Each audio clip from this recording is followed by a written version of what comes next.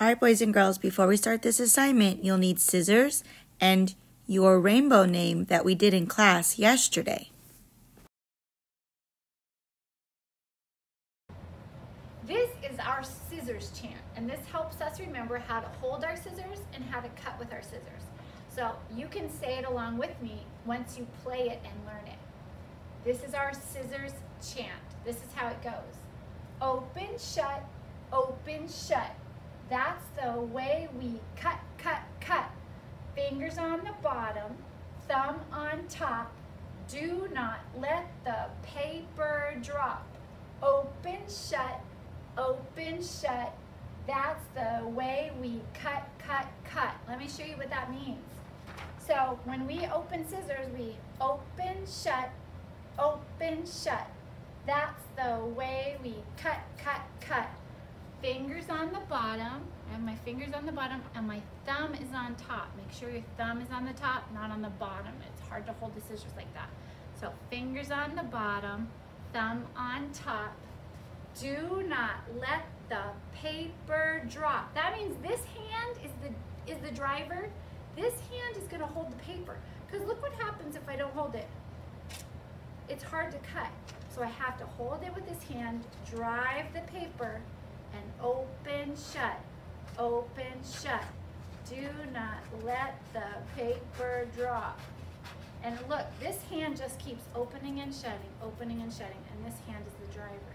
If I want to cut this curly line, I'm going to cut, and this hand is going to drive. So I'm going to drive that way, and just keep opening and shutting, and then I'm going to drive that way. This hand is moving it back and forth. And then I'm going to drive back that way. And then I'm going to drive back that way.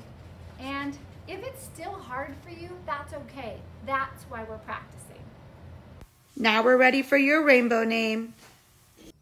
All right, boys and girls, yesterday we read the story Alma, and we learned about how our names make us special. You all have a special name. This is one of my students' names from last year, and I made rainbow writing on her name. And yesterday we also drew lines, making a line between each letter in our name. So today we're gonna practice with our cutting, because today we also learned about scissors. So we learned our rhyme where we say, fingers on the bottom, all my fingers go in the bottom, thumb on top. We don't wanna have them upside down. Make sure your fingers are on the bottom. Sometimes you can put 3 fingers in there. I like to put 4 fingers in these big scissors.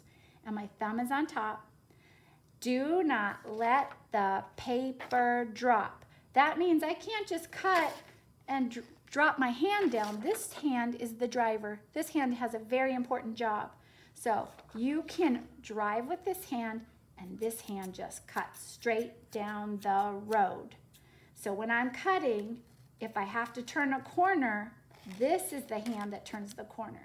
This hand just keeps cutting. So what we're gonna do today is we're gonna cut right on the lines that we drew with a dark color, and we're gonna cut all of these letters apart.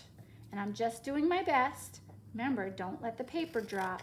Gotta hold it with this driving hand and cut with my cutting hand. I'm gonna do that with all my pieces. I also have a dark line here. I'm gonna cut these apart. That one's a pretty easy one. I have to hold it with this hand, cut, hold it with this hand, cut. All right, so now I have all these pieces, all these letters, but I have 2 names, and we just made ourselves 2 puzzles. Now the fun part starts. Now you have to put your puzzle back together. I have to try to find the letters in my name. This is my friend's name. And I have to put them in order so I can make the name all over again. This is actually pretty tricky. Good luck, boys and girls, because it's a little tricky. And then after you make your name one time, you try to make it with the rest of your letters and put them in order. If you want, you can challenge a family member to put your puzzles together.